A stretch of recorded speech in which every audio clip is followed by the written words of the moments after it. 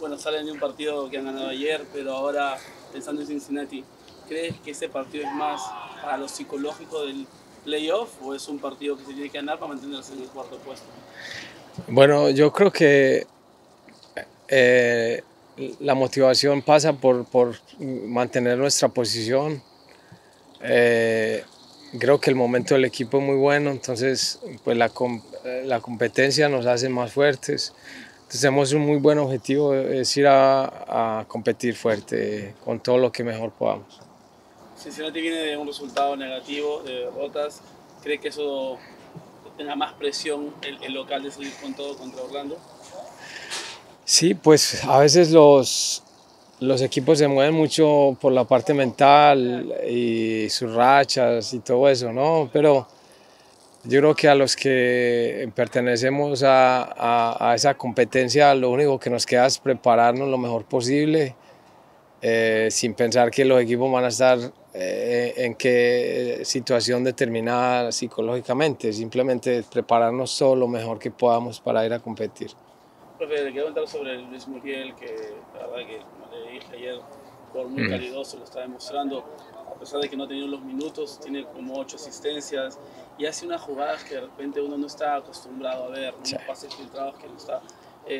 ¿Cómo se ha ido adaptando Luis en su sistema y en el proceso de Sí.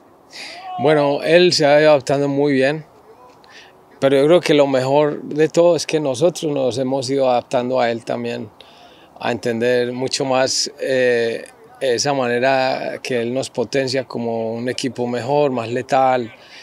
Yo creo que ha sido una combinación. Él haciendo un esfuerzo, acomodarse a nuestro método de trabajo, pero también nosotros acomodándonos a la calidad de Luis, acomodándonos a ese diferencial que él marca en la cancha por ese talento innato que tiene. Profe, y se habrá visto videos de Cincinnati, ¿cree que el rival también sale a jugar? Porque Orlando es un equipo que propone. ¿Qué es lo que ha podido ver en esos videos? Yo creo que ellos van a salir a jugar. Ellos tienen un módulo muy sólido, concreto, diría yo, que lo han mantenido durante 3 temporadas que lo conozco a Pat. Y yo creo que no va a cambiar mucho. Un equipo que genera una posesión natural, un módulo de 5, que casi siempre lo hacen, y que tienen unas transiciones importantes con un jugador muy determinante como es Acosta, Cubo. Entonces, de prepararnos, conocemos los dos bien, ¿no? Los dos equipos bien. Also, just obviously a very quick turnaround, but in preparation for a team like Cincinnati, who's had a very tough loss coming off the Wednesday game, what are you kind of preparing for them? Right.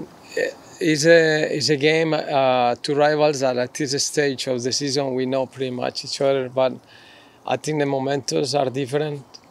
Our preparation is based it's just on the present and is trying to be healthy in the next 2 days. Prepare the most we can as well with this short time and the proximity of the games, and try to keep the team in this momentum. We don't want to distract or get distracted by other things. We have an objective to accomplish now, which is qualify the highest we can in the standings, and we will fight for that. Just talked about this a couple weeks ago, but another 3 games in 8 days for you.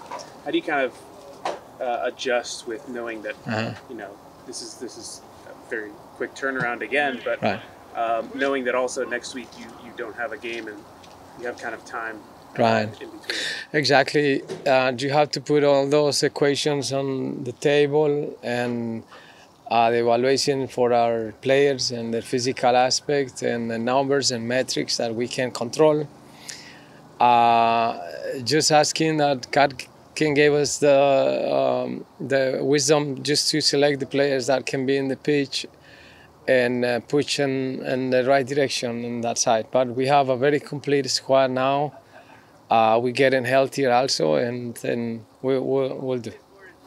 How much does the current form kind of help in terms of heading into a game like this at Cincinnati, a very tough place to play? Right, it's important. Always the psychological part of the teams are relevant. Just having a team with this confidence just brings us a different atmosphere in the group. But they know that we have to keep grinding when the teams are not right, and when the things are good, it's the same thing. We don't change that context. We just keep going, pushing, and try to do the best we can.